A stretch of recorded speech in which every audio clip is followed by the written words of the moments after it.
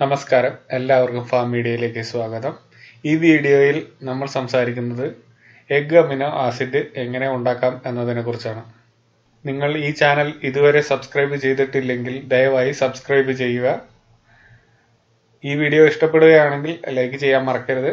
നിങ്ങളുടെ സുഹൃത്തുക്കൾക്ക് കൂടെ ഉപകാരപ്പെടാൻ താഴെ കൊടുത്തിരിക്കുന്ന ഷെയർ ലിങ്ക് വഴി ഷെയർ ചെയ്യുക. കാർഷിക സംബന്ധമായ ഒരുപാട് വീഡിയോസ് ഈ ചാനലിൽ അപ്ലോഡ് ചെയ്തുകൊണ്ടിരിക്കുന്നുണ്ട്. ഈ ചാനലിലെ മറ്റു വീഡിയോസും നിങ്ങൾ കാണാൻ ശ്രമിക്കുക. പുതിയ വീഡിയോസിന്റെ നോട്ടിഫിക്കേഷൻ നിങ്ങൾക്ക് ലഭിക്കുന്നതിനായി ബെൽ ഐക്കൺ ക്ലിക്ക് ചെയ്യാൻ മറക്കരുത്. ഇനി എഗ് അമിനോ ആസിഡ് എങ്ങനെ ഉണ്ടാക്കാം എന്ന് നോക്കാം. അതിനു വേണ്ട സാധനങ്ങൾ: 15 നാടൻ കോഴിമുട്ട, പിന്നെ വേണ്ടത് ഏകദേശം 1.5 കിലോ ചെറുനാരങ്ങയാണ്. ഇതിന് ചെറുനാരങ്ങ പിഴിഞ്ഞ ചാറ് ഈ 15 നാടൻ മുട്ടകളും മുങ്ങിക്കിടക്കാൻ ആവശ്യമായ അത്രയും ചാറ് വേണം. അതുകൊണ്ടാണ് ഏകദേശം 1 കിലോ മുതൽ 1.5 കിലോ വരെ ചെറുനാരങ്ങ വേണ്ടി വരും നമുക്ക്. പിന്നെ വേണ്ടത് 1/2 കിലോ ശർക്കരയാണ്. പിന്നെ ഇതിന് വേണ്ട ഒരു പാത്രം.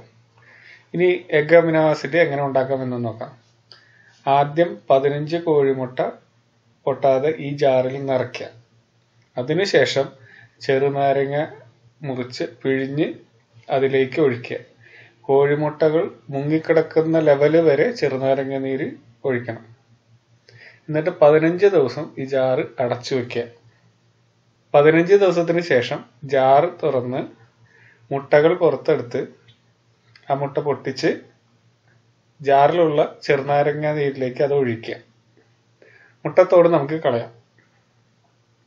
ഇനി ഈ ജാറിലേക്ക് 1/2 കിലോ ശർക്കര ഉരുക്കിയത് ഒഴിച്ച് ഇളക്കി ചേർത്ത് വീണ്ടും 10 ദിവസം കൂടെ അടച്ചു വെക്കുക.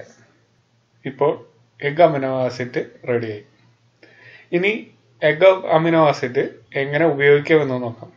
പച്ചക്കറികൾക്കും പൂച്ചെടികൾക്കും വളർച്ചയെ ത്വരിതപ്പെടുത്തുന്ന ഒരു മികച്ച വളർച്ചാ സഹായിയാണ് ഈ എഗ് അമിനോ ആസിഡ്.